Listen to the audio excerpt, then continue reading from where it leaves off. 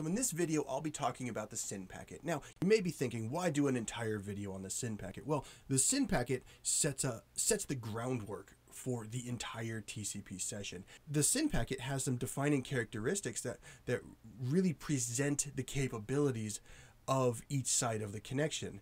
And let's take a look. Okay, so what I've done here is I just set up a netcat listener on Mindbender. So I'll open up a terminal and I'll just netcat. Okay, netcat, Mindbender, what port did I use? 1, 2, 3, 4. But before I'll do that, set up a Wireshark, set a capture filter. So I should be able to capture a nice clean three-way handshake. There we go.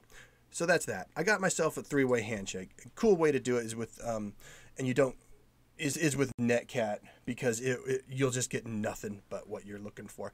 Okay, so now SYN packet. Let's take a look. So the client is Destro, server's Mindbender. So the initial SYN packet coming from the client. So if you ever want to know, say you're given a capture, and you're told make sense of this. Okay, so you will always know that the SYN packet, the straight up SYN packet, will always come from the client. So if this was an IP address of an unknown host and this was an IP address of an unknown host, but you capture the three-way handshake, you'll know that the SYN packet is coming from the client and the destination is the server.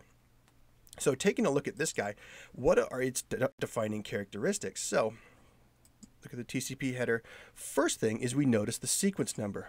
This is what's known as the initial sequence number. Okay, that's the starting point, the 0 point. Okay, I'm going to be doing an entire video on the initial sequence number. But yeah, that's the starting point. So when I pressed enter, TCP created its SYN packet. It created the ephemeral port, which is right here, and it created the initial sequence number. I'll also be doing an entire video on the ephemeral port right here, but that is generated at the moment that I hit enter.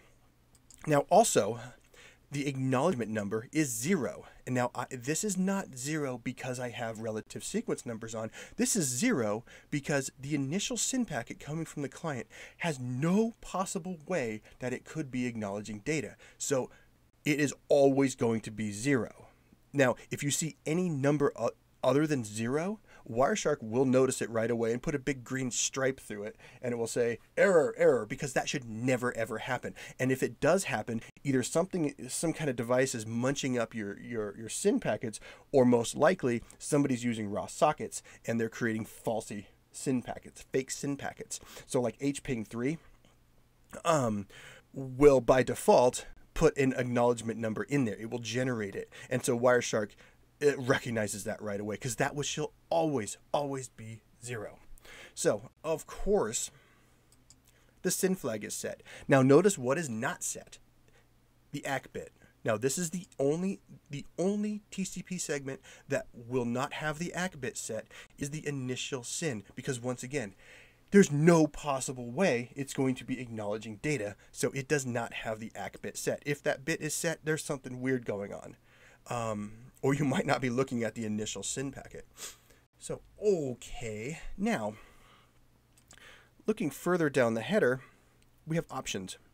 Now, I don't want to dig too deep into the options, but in the SYN packet, there are 3 options in particular that date all the way back to the early 90s. RFC 1323 is going to have defined these options for high-speed data transfer. So these options, well, are optional. They are not necessarily required as of RFC 793. So the TCP session could establish without these options, but every modern implementation in the last 30 years is going to have these, if not more. Now, the reason I'm showing these options in the SYN packet is because these, MSS, selective acknowledgement, and Windows scaling, these 3 are the old school guys, and they are exclusive to the SYN packet. You're not going to see these. So what the SYN packet is doing is advertising to the other side that these options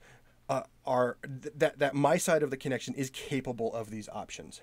So if, say, selective acknowledgement wasn't here, On the response from the server, it also wouldn't be there. Each side has to support the options. Now, the values of the options can be different, but each side has to actually support them.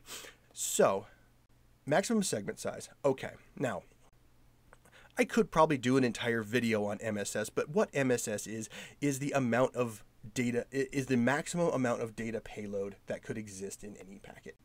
Okay, and in my case, really common, you're going to see 1460, but in other conditions like VPNs, you're not going to see them. You might get different numbers, not a big deal. Just know also that MSS has a default value. So if this MSS option is missing, well, probably you're under attack. But if it is missing under legitimate conditions, the default value of 536, I think, is going to be applied. So, okay, so that's MSS. Selective acknowledgement deals with loss recovery, and then window scaling deals with bulk transfer and the ability to really saturate the path. So these are crucial. Well, MSS not so much, but selective acknowledgement and window scaling are so important. These are what gives us modern broadband.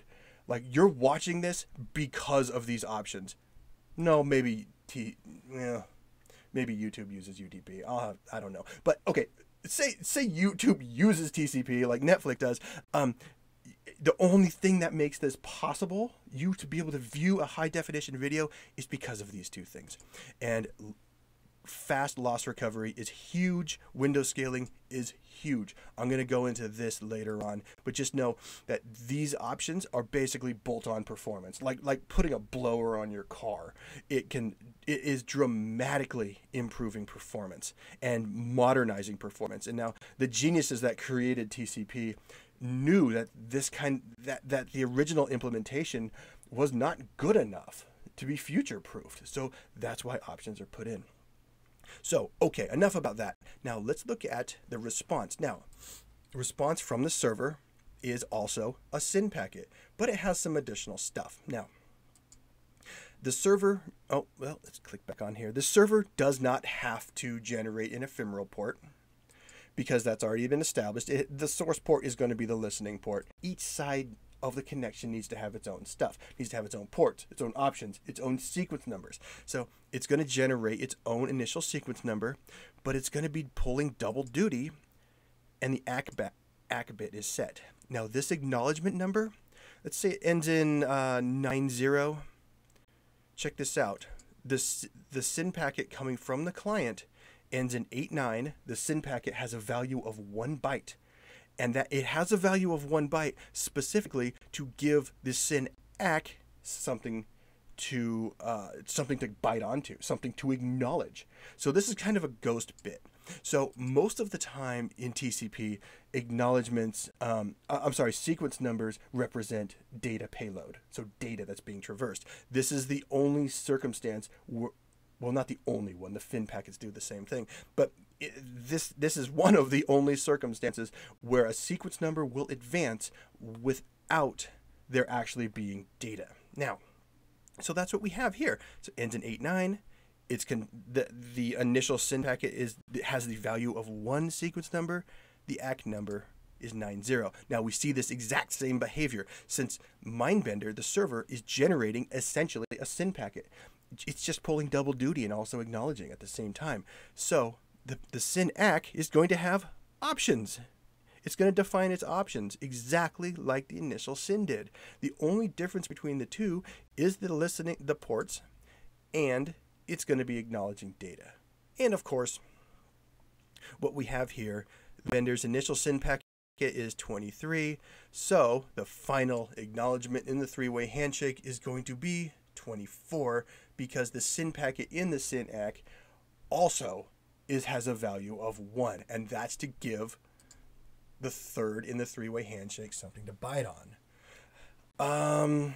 You know what? I think that's actually it. I think that should do it for the SYN packet. Now, just remember that the SYN packet is doing its. This is the first measurement of delay. Now, TCP is constantly measuring delay, but these two right here, the response from the server, and then actually these three, never mind, these three packets are each side measuring delay, and that's laying the foundation for the upcoming connection, because delay measurements are crucial in bulk transfers, in setting up retransmission timeouts and window scaling. Now, okay, so I think that is it on the SYN packet. So that should do it. Thanks for watching. Hope you learned something. Bye.